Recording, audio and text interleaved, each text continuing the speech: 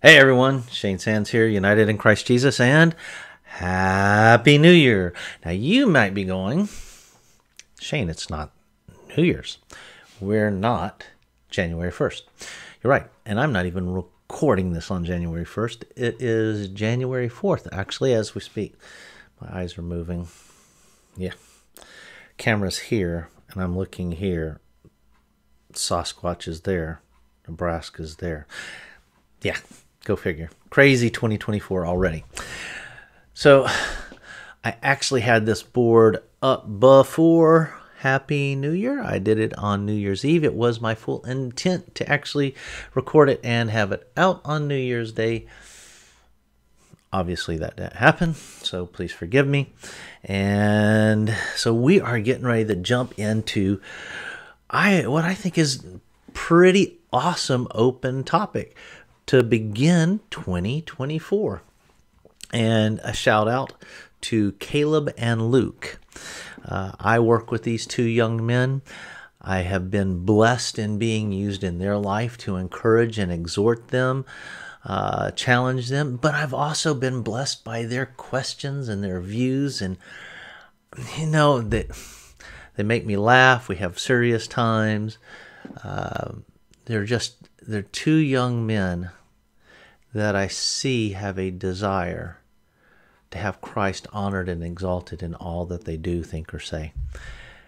And I know they're still growing, I know, but you know what? What a blessing that God has put them in my life. And we just get to be around each other. They're awesome. They came up with both of these. Luke, fallen will. Caleb, personal holiness. So I'm really grateful for them coming up with this. And when I thought about it and was praying about how to begin the new year with, this is the one. And it really, I think, sets the tone for this year. So with that, I want to start off this one with a very short prayer, and we're going to jump into this. And may Christ be honored and exalted, God glorified. Father, we do come before you, seeking your wisdom, seeking your understanding, seeking your word by your Spirit. As we discuss two aspects of our lives, each and every believer's lives, no one is excluded from this. And it's very important. And you do give us clarity in your word. And for many, one or both are very challenging. To some, they're in full agreement. To some, there's areas of gray. And yet, Father, you are very clear in your word. Help us to look at these. May you grant me to be filled and empowered by your Spirit to speak on this in a manner worthy of your calling and gospel. And may those who see and hear this also receive it by the Spirit, so that they may glorify you, Father, through your Son, by your Spirit, that they too would walk in a manner worthy of your calling and gospel. It is in Christ and for his sake that I ask this, and I thank you for hearing and answering. Amen. All right. So, coffee time. And yes, it is 8:30 at night. I'll have a couple of prayer requests. Well, one prayer request predominantly at the end of this. But, all right. So, there's something out there where we're not going to get into the doctrine on free will and whether or not God preserves free will, or do we have the capacity for free will. We're not going to go into the debate on both sides. Very clearly, there's two schools of thought. You have those from the doctrines of grace.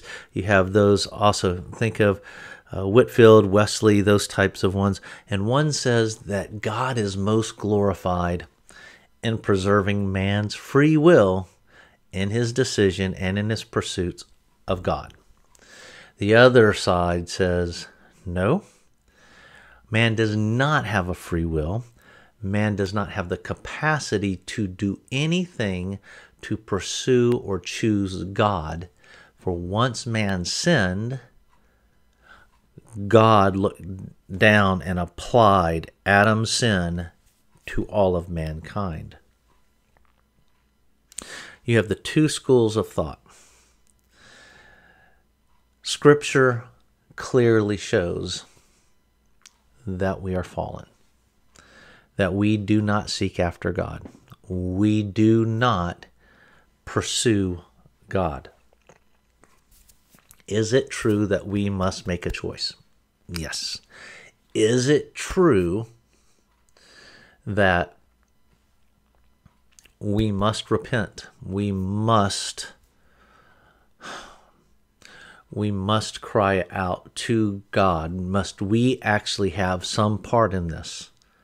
Yes, it's true. There is a tension in God's scripture that tells us about the sovereignty of God and the fallenness and the responsibility of man. This is true.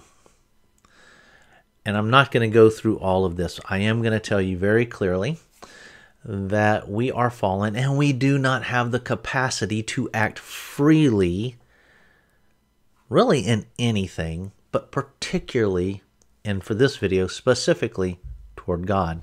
And we're going to look at Genesis chapter 6 and Genesis chapter 8, two probably well-known chapters, the flood. God says, hey, he looks on all of mankind, and it tells us that the intent, the very part, being, mind, heart of man was toward on evil continually. It was absolutely a vile, despicable world. Continually, the corruption after Adam's sin, it went downhill to a point it was just wicked, to where it says God was sorry that he created mankind. Flood happens. Everything on land gone, bird gone. After Noah comes out of the ark, he starts making sacrifices.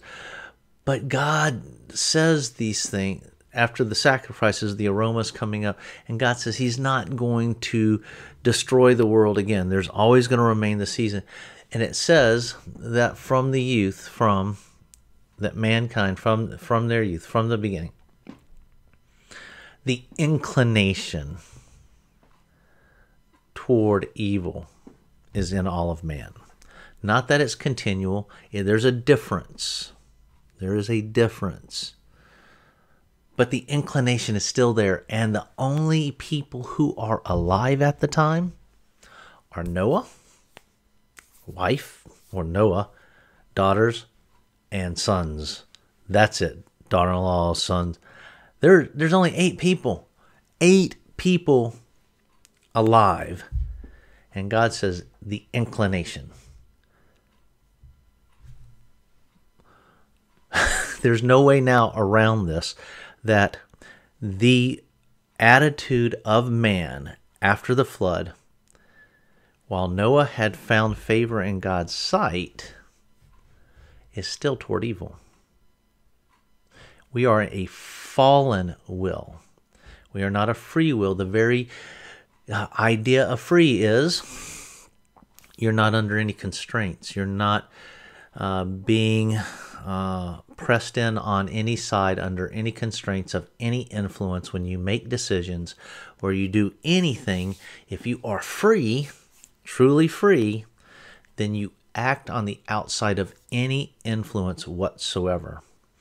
There are only 2 people, 3, that have ever been on this earth who can say that they had free will. Adam, Eve, and the Lord Jesus Christ. Adam and Eve, and then they sinned. The Lord Jesus Christ came in the likeness of sinful flesh, and he never sinned in thought, word, or deed. Only Jesus had complete free will, and he is the one who overcame. To him be the glory and honor and praise forever. He alone is worthy of all praise and honor and glory. Hallelujah. Blessed be the Lord Jesus Christ. Mankind has a fallen will. We all act under the constraints of our flesh. We have this dueling war, Galatians 5. And so a fallen will lead us to always go toward evil. And that is Genesis chapter 8. Go look it up. I probably won't post it here, but look it up. Genesis chapter 8, I think verse 21. 8:21, I believe it is. Or, hold on, just so we can have it clear. Let's go to it. Yes.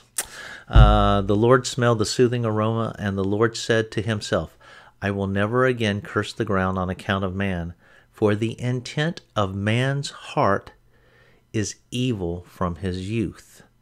And I will never again destroy every living thing as I have done. The intent, the inclination. If you go back over into Genesis chapter 6, I want to say Genesis chapter 6, verse 5. Then the Lord saw that the wickedness of man was great on the earth, and that every intent of the thoughts of his heart was only evil continually. Two massive changes. One, there is no way around it. It's just despicably bad, vilely bad. The other, now the inclination in chapter 8, verse 21, the inclination is the intent, the inclination of man's heart is evil from his youth. There's a difference now, but from his youth, it's toward evil. So I know it sounds like I'm browbeating number one right here, and I'm trying not to, but it's in our nature to rebel against God. It's in our nature to listen to our flesh. It's in our nature, and I don't want to say a new creation, in our flesh. I need to say this. Before salvation, absolutely no filter. We are headlong, and our inclination is toward evil. After salvation, when we become a new creation, we start loving the things that God loves and hating the things that God hates. A change happens. And while we see in Galatians 5 and we see in other scriptures, there's a war. Romans 8 is another good one. The flesh and the spirit are at war with one another. God is clear on it. So it is important as we go into 2024 that you understand, and please get this, there is a war raging inside your body. It is continual. It does not take a break. There is no, okay, hold on, let's go over, get a water break. No, it's continual. And it is the flesh against the spirit. And these are in conflict. Now, for the believer, we know that Scripture tells us that greater is He who is in us than he is in the world. We will overcome. God is the one who makes us stand. He will bring us through. But there is a war. And because of a fallen will, we must wage a war by the Spirit. There's no other way about it. So we have a fallen will, not a free will. Jesus Christ had a free will and never sinned, thought, word, or deed. Adam and Eve had a free will at least that we know of by Scripture, and they sinned. Now we're going to jump down here. Number 2. Number 2 says personal holiness. Okay, Shane, if I have a fallen will and there's this war and I'm supposed to be, fighting this fight, but hey, you just got done saying God's going to bring me home. What does it matter? I should just go out and live my life. I mean, it's okay. Everyone's got their little vices. You know what? It is all right. But is that what God says? Is that the way a believer will look at Scripture and the cross of Christ? Will we look at Calvary and go, Christ died for my sins, so I can just got my fire insurance and I can go live my life? Is that what God says? The answer is no. And some people say, I've heard this one before, holiness is Christ in me. Ooh, that one sounds really pretty, and in some ways that is true. Only God in you. But when it's used in an attempt to give you the ability to act in your flesh and for the flesh,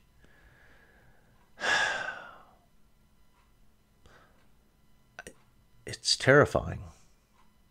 Because there's nowhere in Scripture where we're told that. Nowhere. None. Absolutely, positively, we are not told that at all. You'll say that because of number 1, we must fight this war by the Spirit and walk in holiness. So I was recently just blessed, actually New Year's Eve, to finish rememorizing 1 Peter. And in chapter 1, here's what God tells us through Peter. As obedient children, do not be conformed to the former lust which were yours in your ignorance, but like the Holy One who called you, God, be holy yourselves also in all your behavior. Okay, so that's the command, but here's the why.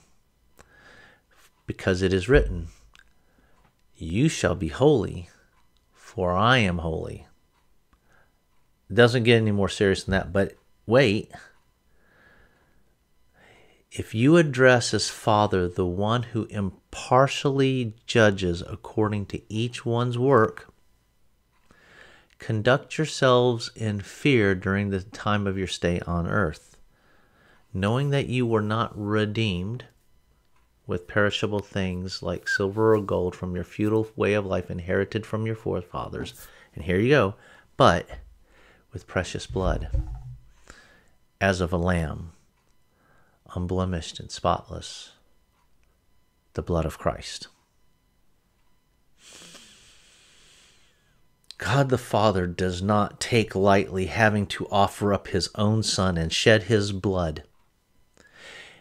And when you or I or anyone who calls themselves a believer and takes no grievance over sin or thinks lightly about sin, you mock the sacrifice of God on your behalf. I will not put that any lighter. If you think it's okay, I'm a believer and I can live with my girlfriend, or I can have sex with my girlfriend as often as I want, and you know what? Hey, God likes me and takes me just as I am. Or you know what? As it tells us, for sufficient is the time past for you to have carried out the desire of the Gentiles, having pursued a course of sensuality, lust, drunkenness, carousing, drinking parties, and abominable idolatries. Also 1 Peter.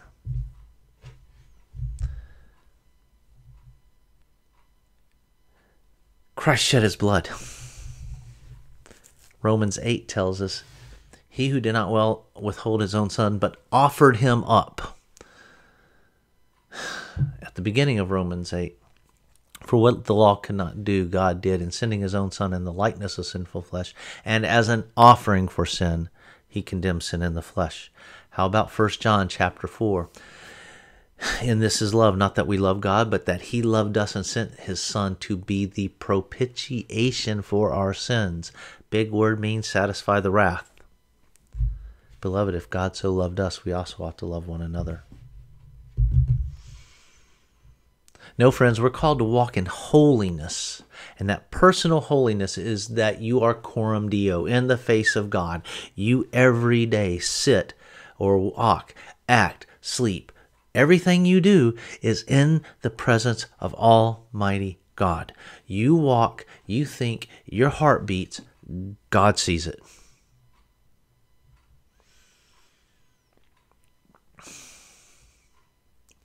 And our lives are to reflect Christ in such a way that in our behaviors, in our thoughts, our attitudes, our words, our actions, our deeds, whatever we do in word or deed, we do all in the name of the Lord Jesus Christ, giving thanks to God the Father through him.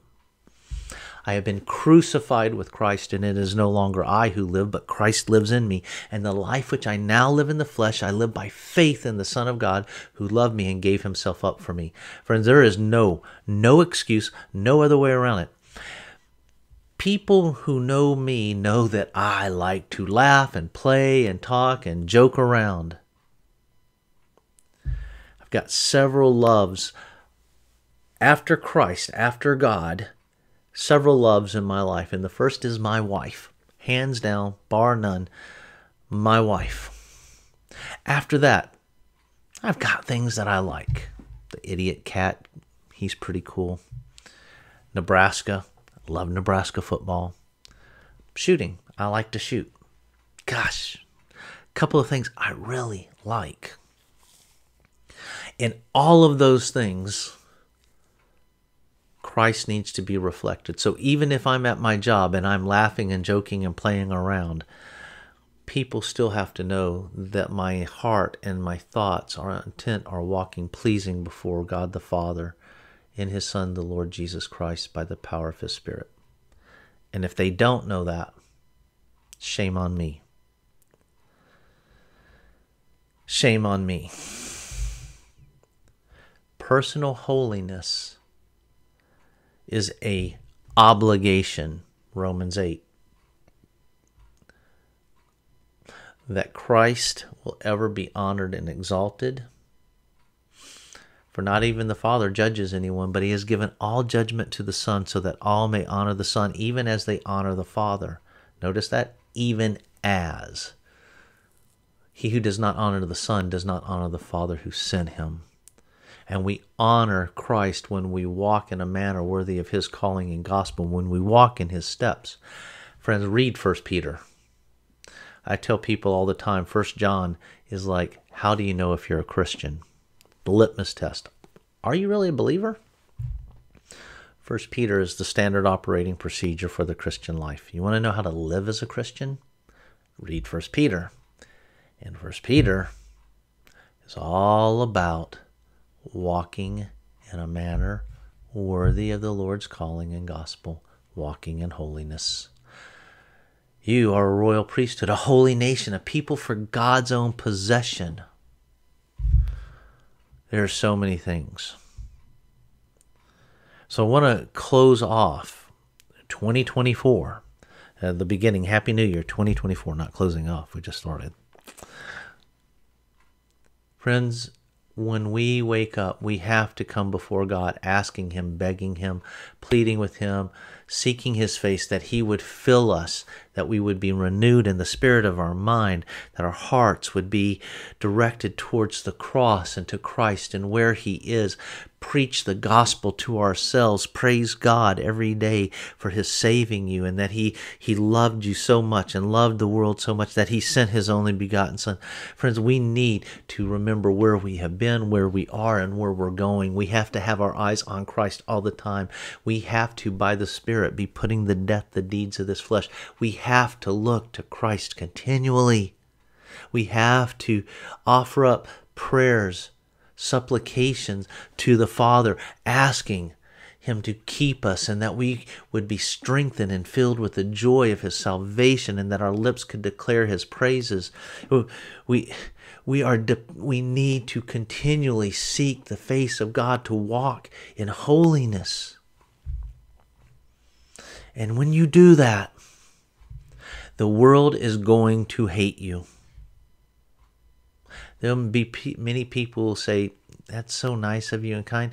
And I'm not saying that you can engage with so much stuff at work. There might be places where the way you honor God is by your behavior and by your work ethic. But by no means does that excuse you from not telling the truth. 1 Peter, but sanctify Christ as Lord in your hearts, always being ready to make a defense to everyone who asks you to give an account for the hope that is within you, that is in you, yet with gentleness and reverence. You are not excused. Even Daniel, when he knew the document was signed, what it would cost him to go be thrown into the lion's den, windows open, and he continued to pray. Sometimes God may very well put you in a position to see if you will deny him so that you will not get in trouble. You can't do that. We all fall. But the fact is, we are called to walk in holiness because God is holiness and he has commanded it. And that is why it is so important that if you have brothers or sisters, text them, email them, phone call them. If you see them, pray with them, encourage them. I like to have little scripture cards with me to hand out to people. I like to have gospel tracts with me. There's so many ways that we can reach the people that God has put in our life. And I'm not saying we'll be perfect. But we have to be so desperate for the glory of God that everything that we do is motivated by love for God and love for our fellow neighbor. We have a fallen will. There is a battle between our regenerate self that is sanctified positionally, and we are in the process of sanctification, and the flesh that is still dead in sin. And we are called in the midst of that battle, that war, to walk in holiness. And we can only win that war, fight that battle, accomplish that calling by the Spirit of the living God. So friends, take this to heart. 2024 is going to be a year that you are going to be challenged. Not because it's anything special with 2024. Yeah. But because God tells us that we're going to follow in the steps of Christ. And if Christ was persecuted, you'll be persecuted. If they hate Christ, they're going to hate you. Get it settled right now. You're going to suffer at some point. You're still, therefore, those also who suffer according to the will of God shall entrust their souls to a faithful Creator in doing what is right. Friend, just read 1 Peter. So the challenge is personal holiness. I can't control my wife or other people or do things. All I can do is control who I am and what God tells me I should do in His Word. And that's what I'm just encouraging you. Be in daily reading of God's Word. Be daily and often in prayer. Be daily and often in encouraging other believers. We need it. The days are evil. All right, so I'm going to finish with that prayer request. got some blood work back. I've got super high cholesterol.